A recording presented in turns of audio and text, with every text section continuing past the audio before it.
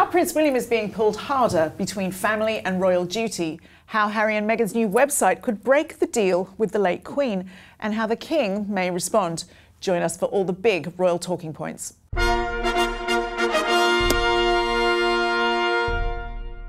Hello and welcome to Palace Confidential. I'm Jo Elvin, and here today is the Daily Mail's editor-at-large, Richard Kay, the Mail on Sunday's royal correspondent, Natasha Livingstone, and Sarah Vine, who is a star columnist for both papers. Welcome to you all today. Now, a reminder to all of our viewers that if you like great royal updates every week, then make sure that you press that subscribe button and never miss another episode. Right, there's a lot to cover. Let's get cracking. I'm going to start with you, Natasha. Since last week's programme, we've seen and heard from the King. What can you tell us?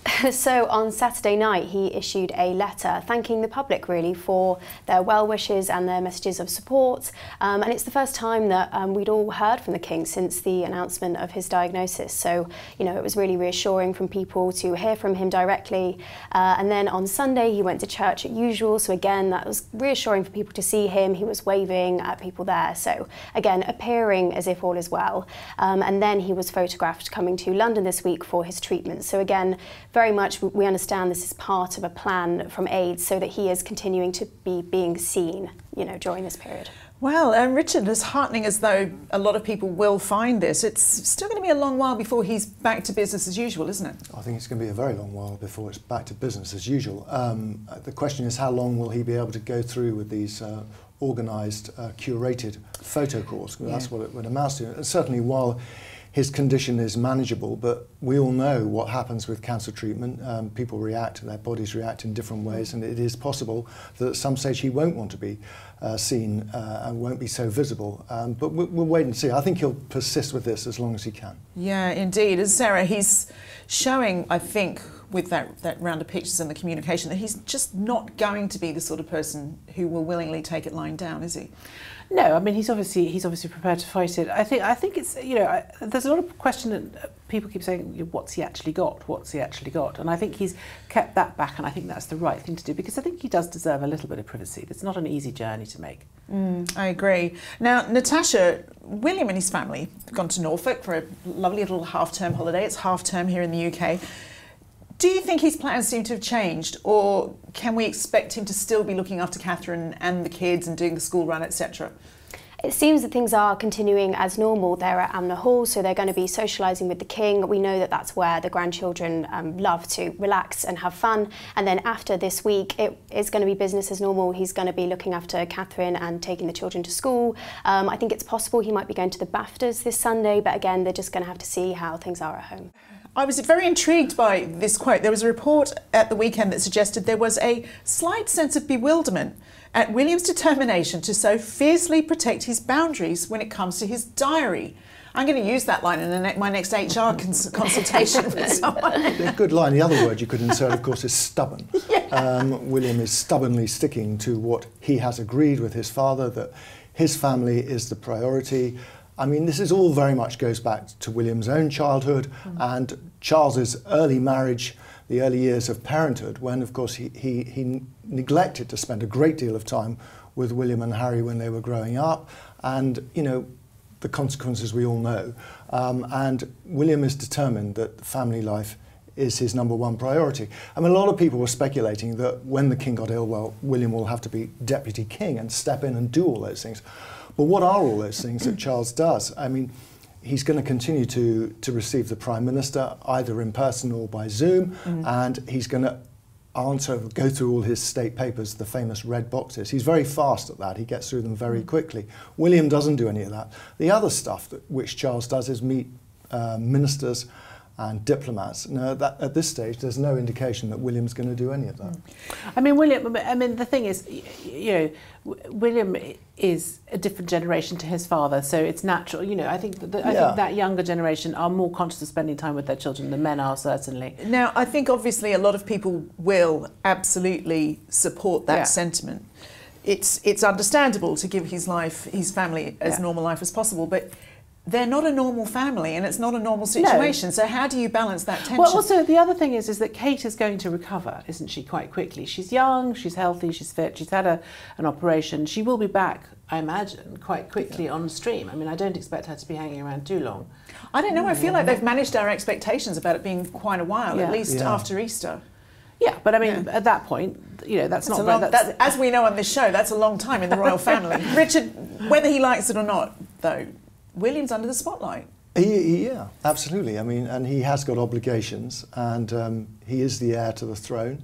You know, what are we saying here? Does he have to shape up? I don't think we've reached that stage yet. I mean, there aren't people crying out for kingly duties from him, and I think he is being cut a lot of slack because we don't really know what what this procedure is that Catherine has had, how ill or well she is. We're not getting progress reports at all, and we haven't seen her since she came out of hospital. So, you know, he's got to manage those expectations. Do you think that?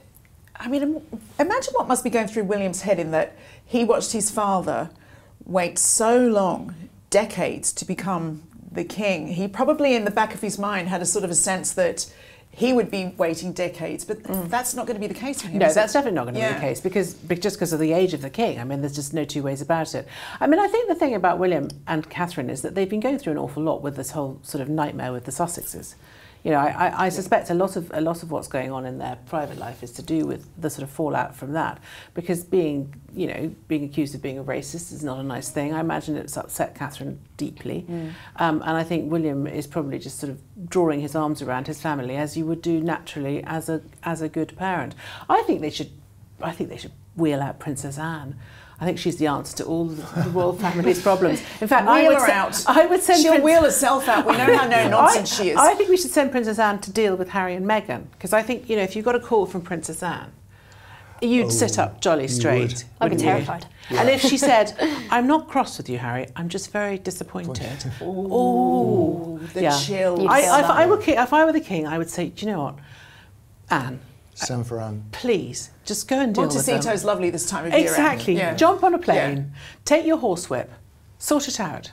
I want somebody to write that fan fiction before the next episode of Palace Confidential, please. Now, I want to move on, Natasha, to a report about the support that Sarah Ferguson has apparently given to the king. Yeah, it's quite sweet, really. It was reported at the weekend that they've been exchanging heartfelt letters about their cancer diagnoses, because obviously Sarah Ferguson has also been diagnosed with skin cancer, and it seems like their two conditions have brought them closer together. Charles has referred to it in the past as a beastly disease, and, you know, it's potentially maybe a positive outcome that they're talking more. Conversations yet again that we thought we would never be having even 12 months ago. Richard, can you see this blossoming into a full-blown friendship? I can't see it being a big bromance, really, or whatever you call a romance between... A fromance? No, we don't need having another romance. Not a romance. But this, I mean, he is affectionate towards Sarah. He's been very exasperated by her over the years, but mainly he admires how she's stuck by his brother. Andrew's been in a pretty dark place ever since the whole Jeffrey Epstein affair got going, and I think he really respects what Sarah's done in standing by him. But I don't think that necessarily means that when, and let's assume everyone does make a full recovery, that she's going to be at top table at Windsor Castle every weekend. Well, I don't know. I did a pub quiz with Sarah Ferguson before Christmas. She's quite fun. No, she's a laugh. She's a properly nice sort of. She's a force of nature, and I think her presence in Andrew's life, as Richard says, is a great bonus for the king, because it sort of means that he's being taken care of in a way. Indeed. You know. Now, Sarah, it's very nice to have you back. Before we move on, I just want to say you've been busy with a new show of your own. Yes, I'm doing something called The Reaction. With Andrew Pearce, who is a colleague on the newspaper and a very old friend of mine. Right. And we do a thing every Wednesday, and it's just pulling together all the stories of the week, all the news stories, from everything from politics to real stories. I mean, this week we did a lot on Harry and Meghan and them renaming their website Sussex.com rather shamelessly. Yeah, it's fun, and I hope people enjoy it. Absolutely. And you can watch the reaction every Wednesday on the Daily Mail's YouTube channel. We'll put a link in the description below. Now, before we get on to the almighty Sussex website row, let's move on to some of your thoughts. Now, more than 1 million of you watched last Thursday's show, and more than 6,000 of you left us a comment. Thank you so much for that. I think they're wheeling in the champagne to celebrate for us right now. Yeah, I should think so. I'll wait. No? No. That's awkward, isn't it? Okay, I'll get on with that. Another brilliant update, says Matthew Wallen. Thank you, team. You make me feel so proud to be a monarchist. God save the king. Wesma is concerned for the king, meanwhile, writing, people need to understand how badly King Charles could be affected, even by an ordinary infection during treatment. He has to stay away from crowds and especially handshakes. The comments keep coming in about the less high-profile royals after Rebecca English told us about Princess Anne mucking in to help cover some of Charles's engagements. Maggie Swithenbank says, thank you, Rebecca, for showcasing the incredible work and schedule of the wonderful Princess Anne. She's not often recognised for her punishing work schedule and her no-nonsense approach. Well, we celebrate her a lot here for that. Love her. Meanwhile, Catherine Hall says, what a lot of you have said over the past couple of weeks. Edward and Sophie deserve more credit and more respect. And finally, Susanna Avery, aka Strong Opinions Are Us, wrote in after our discussion over whether Prince William should be encouraged to mend fences with his brother Harry. She says, I couldn't agree more with Richard Eden regarding this appalling pressure being put on Prince William to mend fences with Harry. The latter's behaviour has been disgraceful. Putting the burden on William is a classic case of blaming the victim. Goodness me. Well, keep those comments coming in. Many of the senior royals have spent the past few days in the calming surrounds of their rural retreat, Sandringham, away from the spotlight. And there they've been recuperating from what has and continues to be a pretty difficult time. The calm was broken, however, as a row broke out over a new website from, guess who? The Duke and Duchess of Sussex. Natasha, for those who haven't kept up, can you please explain this saga to us? Yeah, well, as Sarah mentioned, it's Sussex.com, which is a new invention. It's the kind of relaunching of the Archewell website, which was kind of a front for their business and philanthropic aims. And part of the explanation that was given is that, firstly, their team say that Sussex is their name, so they're just using that. And secondly, Archewell was kind of too favourable to their first child, and using the Sussex name is kind of more unifying for the family. Obviously, it's put quite a few noses out of joint. Yes, some people are saying it's a betrayal of the Queen. Yes, well, in their deal, when they left as working royals, they said that they would not use their titles, which of course Sussex is, for any kind of business work or financial gain, and this kind of sits in an awkward position with that. Now, Richard, obviously supporters of the Sussexes have said and might say it's their name, it's still their crest, why shouldn't they use it?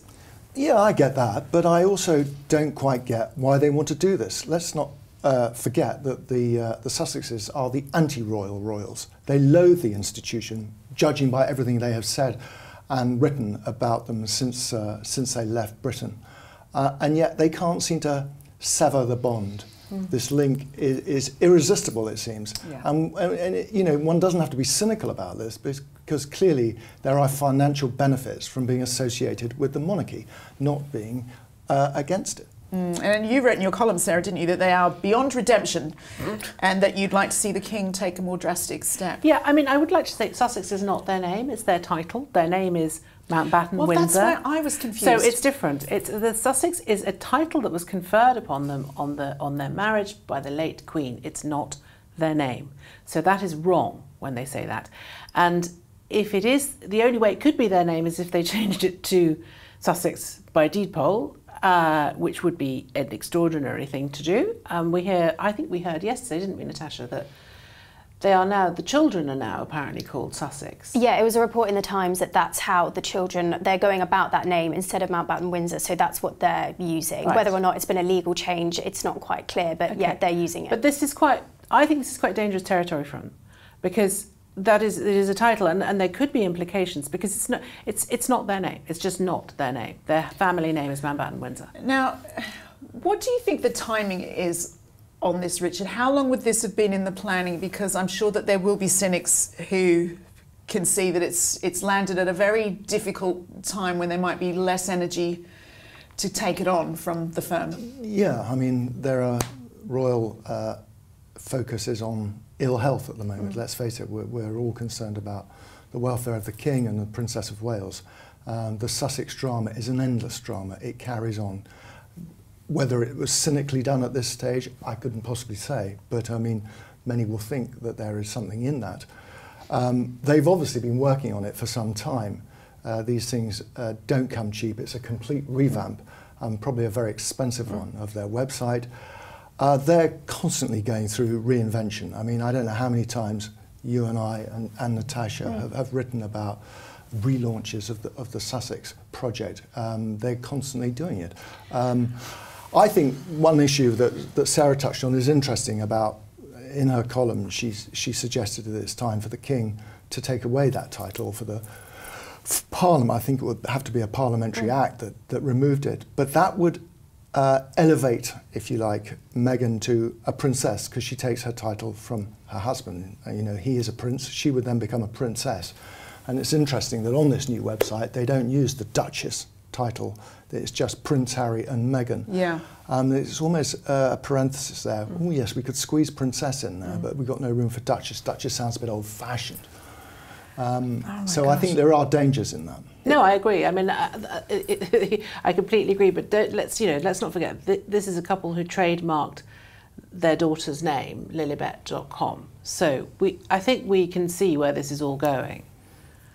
Well, time will tell. And there was an eyebrow-raising intervention, Natasha, from the journalist Petronella Wyatt a couple of days ago, who suggested that Harry's visit to the King wasn't the big group hug that some might have hoped. Yeah, I mean, Petronella is very well sourced, and she said, it was in a piece for the Telegraph, that Prince Harry did not want to be in a room with Queen Camilla, and that was a wish that was apparently followed through. So it was kind of, in the way that the meeting was reported, it was said that it was just between Prince Harry and the King, kind of no mention of Queen Camilla, but this is a confirmation that she wasn't there, and that desire that was caused by a wish from Prince Harry. I would have thought the feeling was mutual, right? Yeah, absolutely. Yeah, absolutely mutual. Yeah. It sounds breathtakingly rude if it's as accurate as Petronella reported. But also the other thing to say is that I didn't understand why they only had half an hour together, but he must have known, the King must have known that they had done this thing with the website, because they would have been informed in advance. So it sort of explains. Must they? I mean, that wouldn't be the first time they've been blindsided. Well, I imagine they would. Do you not think they would have done? I don't know. I mean, on the timing, I think it's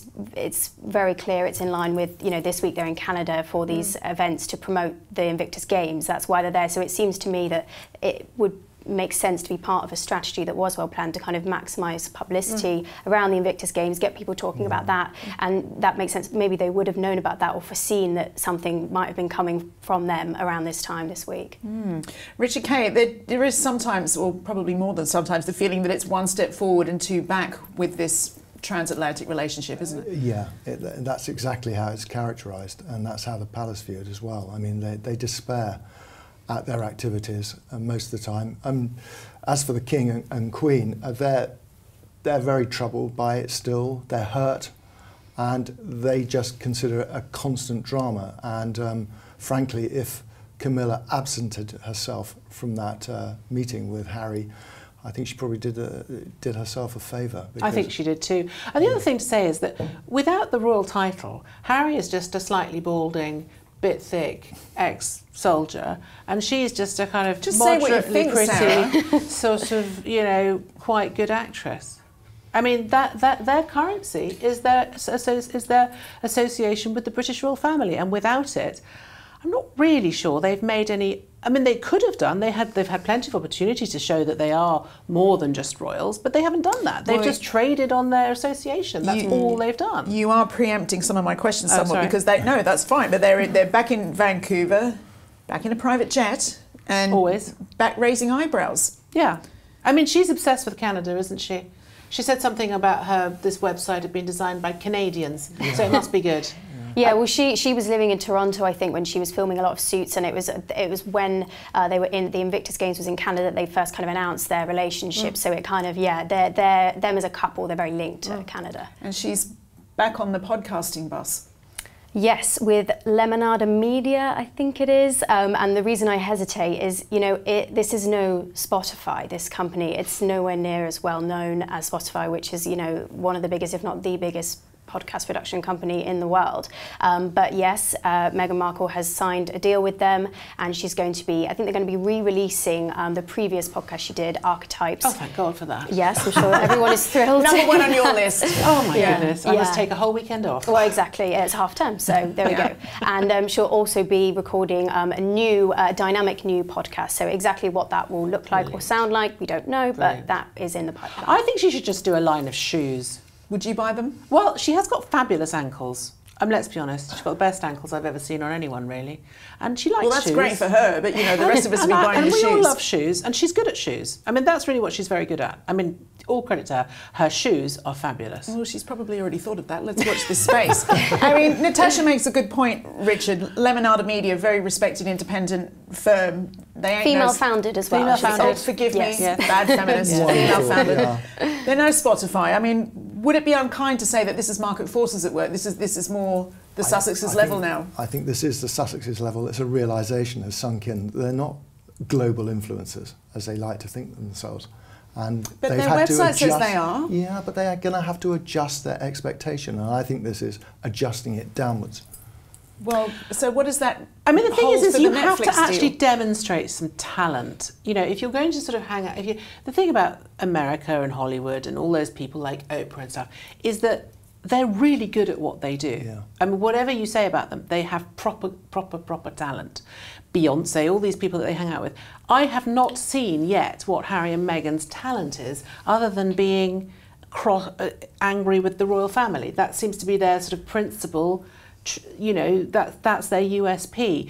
And I think they just need to show that they can be more than that, and they haven't really done that. They still do seem to be quite a big draw. You know, they still command attention. Yeah, they're good at generating headlines. Yeah, like the Kardashians. Yeah, yeah, exactly. But I think that's a really good comparison, because people are starting to say, well, why do we actually? You know, what are they there? What are they for? It's a fascinating modern media thing being played out, isn't it? Absolutely. Yeah. But I always think, you know, what that Spotify executive said about them, which was that they were grifters.